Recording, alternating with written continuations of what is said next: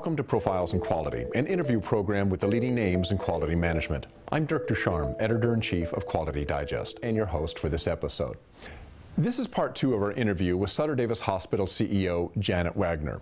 Sutter Davis is a nonprofit 48-bed acute care hospital that offers care in four primary areas: medical, surgical, and intensive care, birthing, emergency care, and surgical services.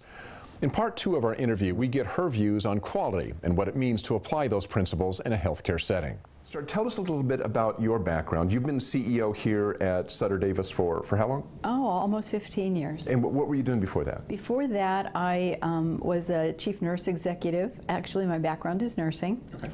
So I have a very rich background in nursing. I was lucky enough to practice nursing for many years as a nurse practitioner and also as a clinical specialist.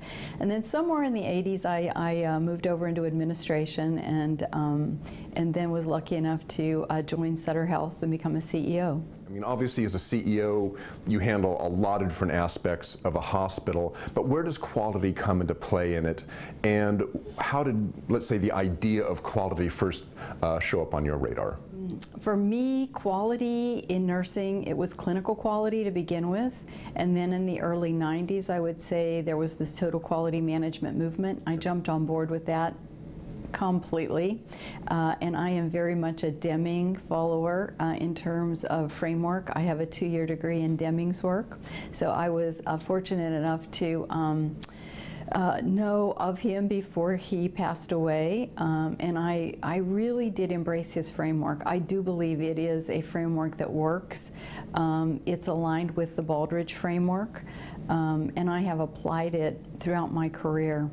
How do you apply Deming to the patient experience or patient quality? How does that work for you? The biggest thing in terms of Deming's work is measurement, and so for me it's extremely important to be able to measure what we're doing to know if we're improving or making a difference in patient care delivery. So I would say that the largest part of Deming's work was understanding systems, understanding processes, being able to measure results over time and make improvements. So, and that's key to the work that we do. Well, I could see where that would apply on, let's say, a clinical level. What about on a more holistic level, you know, the entire patient experience of feeling good about the hospital, feeling good about the stay, aside from the actual healthcare aspect of it? And that goes to the patient experience, so that we have, we use the Press Ganey database to measure our patient experience, and now, as you know, we have HCAHPS. Okay. So we have great measures, and we can and indicators that let us know whether or not we're improving or stagnating, in which case we course correct. And that's entirely Deming's framework. And what about other contemporaries?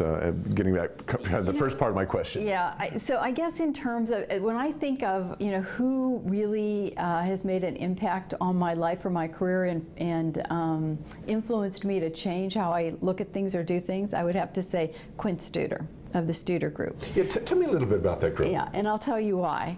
Because if you recall Joel Barker's work on paradigm shifts in the 80s, okay, so Joel Barker said something that I've always thought was really important, and he said that paradigm shifts usually don't occur within a professional arena.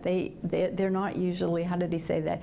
They're usually external to the work that's being done. So someone outside your field comes in and you get revolutionary change. If you're working inside your field, you probably are getting incremental change. Right. So along comes Quint Studer, and he was not in healthcare, he was in education. And he jumped from education over to healthcare and had this idea of improving patient satisfaction. And he did create revolutionary change in terms of getting results and sustaining results that those of us that were inside healthcare couldn't quite get. And so he's one of the role models I look to, because he has a framework, again, that works, that if you follow it, you get results, and you can get sustained results. Is there something that's an example you can give, some sort of quintessential Studer technique, or for lack of a better word? Yeah, he has 6 must-haves, and this is the other thing I like about his work. His work is based in behavior modification, which is a model that is tried and true from evidence-based level, and he has 6 must-haves. which anyone who's used the Studer model is familiar with the 6 must-haves. There are things like rounding with purpose, writing thank you notes, doing evaluations. And if you follow those 6 must-haves, chances are, and you refine them, not change them, but refine them, chances are you're going to get those same results and you're going to sustain results. And we implemented those at Sutter Davis Hospital, and I have to say we did get results and we did sustain results. Was there a defining moment for you in terms of what patient care is supposed to be, something that shifted you from a purely clinical look to a more holistic look? Was there some point in your career that really tipped you over the edge there? You know, that's the way I look at it is, I don't know if there was a moment, but there was a reality for me that when I was a nurse and I was taking care of my patients, I knew I wanted my patients to get the very best care when they were in my hands. When I moved to manager, I felt the same way about my department. In this department, we're going to provide the very best care, and I could make that happen in my department because I was managing it. When I became a CNE, a chief nurse, I knew I could do that hospital-wide, and I felt very good about that. And then when I had the opportunity to become a CEO, I thought, how great would it be to provide health care to a community and really know that you were doing the absolute best that you could for the people in that community.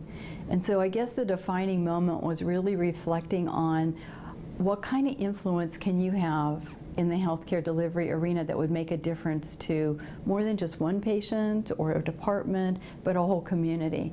And I feel like Sutter Davis Hospital has achieved that. Not every CEO comes up from the trenches. Do you think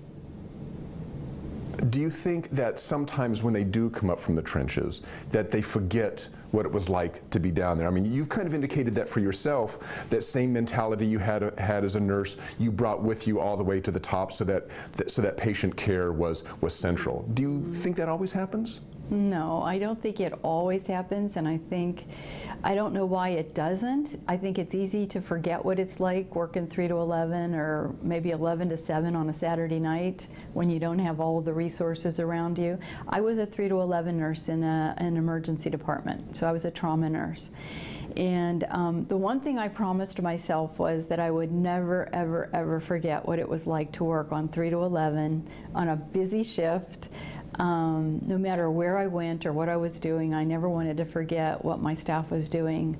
And often, and I do think about it a lot, because the staff are the ones who make it happen every day for every patient, 24 hours a day, 7 days a week. And I know in today's economy, everybody's struggling to make ends meet. Healthcare is no different. How do you manage the satisfaction, the work satisfaction for your nursing staff when things are kind of always in flux? Mm-hmm. One of the things, going back to one of the things we talked about earlier, involvement, so that they know how they can participate and how they can contribute, and letting them know that they are in fact contributing. I think that one of the greatest rewards is to recognize staff for what they contribute and let them know they're doing a good job. When they know they're doing a good job and they feel fulfilled professionally, they're more likely to engage even more. And that's one of the, I think, the keys to creating a workforce that's satisfied is to make sure that everyone is engaged and participating, and they know that they're all contributing, and it's contributing positively. It seems like one of the trends in healthcare right now, and for good reason, is decreasing the amount of time you wait in the office, or decreasing ER wait times, mm-hmm. Decreasing in hospital stay times, length of stay.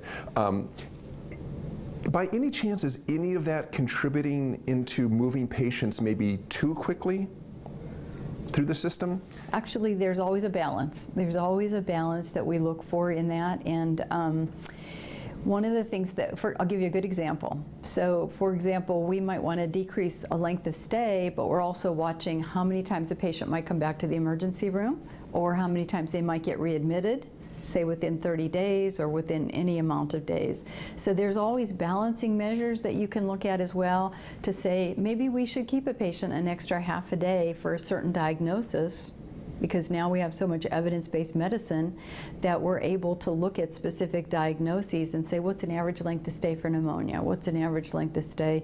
You know, and that's given that there are no comorbidities and things. But the fact of the matter is we have lots of data, and I think we also have better relationships with our outpatient doctors and follow-up.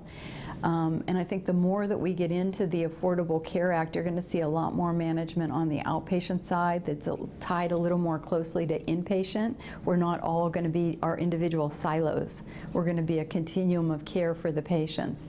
And so no, there are balancing measures, and I think we're acutely aware of the fact that we don't want to let patients go home too early just because we want to decrease length of stay. Absolutely not. In terms of what you're doing here at Sutter as CEO, where do you want to lead the Sutter Davis from here? Okay. Well, we're very excited about where we're going. We have a couple things in mind. We've been able to get great results, like you said, and we've been in the top 10th percentile of the country in most areas. And I think the one area that we're going to focus on next is in that whole patient safety arena. The IOM, the Institute of Medicine, came out with a study years ago, and I think that there are still too many articles written about safety in hospitals, like wrong side surgeries, medication errors, things like that. And I think there's a lot to do in that safety arena at the bedside with patients in the acute care setting and even in the outpatient setting. So that's going to be one of the areas where we apply all of our Baldrige knowledge and all of our experience and really look at being maybe the safest hospital in the United States. That'd be great. Well, Janet, thank you for spending some time with us today. You're welcome. Thank you.